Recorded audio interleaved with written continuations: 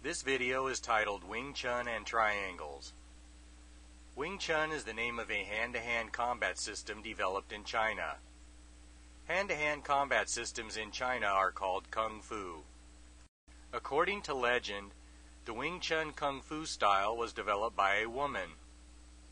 In recent history, a person called Yip Man is usually acknowledged as the most important figure in passing on the Wing Chun style of Kung Fu. Wing Chun, like all hand-to-hand combat systems, obeys the laws of physics. It is not necessary to know anything about physics to be proficient in Wing Chun Kung Fu or any other hand-to-hand combat system. Some people believe that knowledge of physics is useless to a person involved in real fighting. Some people might even say that learning about physics and how it applies to Wing Chun Kung Fu or any other hand-to-hand combat system is a complete waste of time. I believe that attitude is wrong. I believe that attitude is wrong for a specific reason. I knew a man who said he was a student of Yip Man. I do not know if this claim is true, but that is what the man said. That man told me that Yip Man had said something that has always stuck with me. According to this person, it was one of Yip Man's dreams to take engineering classes in Hong Kong and apply the principles of engineering and physics to Wing Chun. Yip Man, the most significant figure in the recent history of Wing Chun, thought it would be useful to take engineering and science classes and apply them to his Wing Chun system. If Yip Man thought that engineering and physics knowledge would be useful to him and the Wing Chun system, then it would be reasonable to believe that engineering and physics knowledge would be useful to any person taking any kind of Kung Fu. In order to learn about physics, it is necessary to learn other material first. Trigonometry is one of the prerequisites for learning about physics. Trigonometry is about the properties of triangles. The triangle is one of the tools used to solve physics and engineering problems. This picture shows an example engineering problem. Please take a moment to read the instructions for the problem and to examine the diagram. The engineering problem involves the movement of a box due to the action of the ropes attached to it. This problem can be solved using triangles. There are 4 triangles in the problem, as shown in this picture. Each rope was colored red, then each pair of ropes was connected by a red line.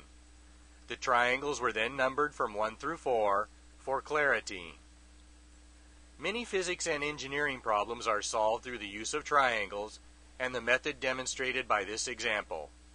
A person who is learning Wing Chun will be taught the Siu Num Tao form first. During the performance of the Siu Num Tao form, both the legs and the arms are moved into positions that form triangles.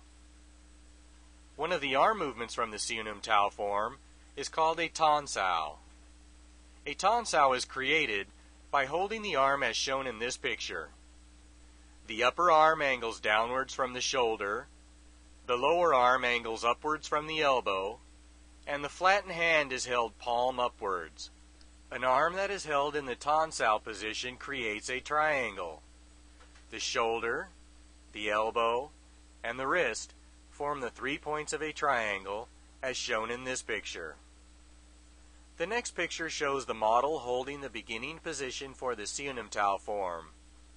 The triangle connecting the shoulder, the elbow, and the wrist is outlined in this picture. The model will perform a short section of the Siu Num Tao form in the next part of the video. The model will repeat a Tan Sao movement 3 times. As the arm moves during the performance of the Tan Sao, the triangle will also move as necessary to retain its relationship with the shoulder, the elbow, and the wrist.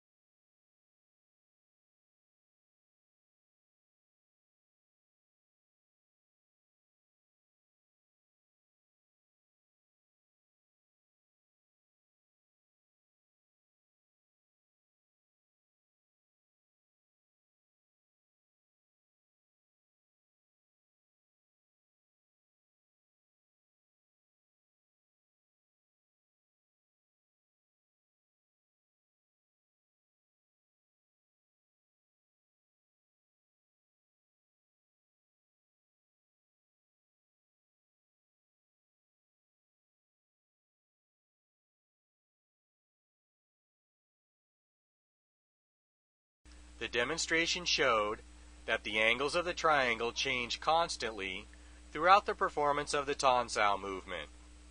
That fact is relevant because when solving engineering and physics problems, it is the angles of the triangles that are used in the equations that solve the problem. Each minuscule movement of the arm during the performance of the Tonsao will change the angles of the triangle a slight amount, resulting in an entirely different answer for whatever physics or engineering equations were being applied to the Tonsao. This picture will be used to connect the theoretical ideas presented so far to real-life fighting. This picture shows Yip Man and another person performing a Wing Chun training exercise called Chi Sao. Chi Sao could be described as both men pressing their arms against the arms of the other man. According to what has been shown in this video, though, the two men could be visualized as pressing two triangles against each other. The arms of Yip Man form two triangles as shown in this picture. The arms of the other man also form triangles as shown in this picture.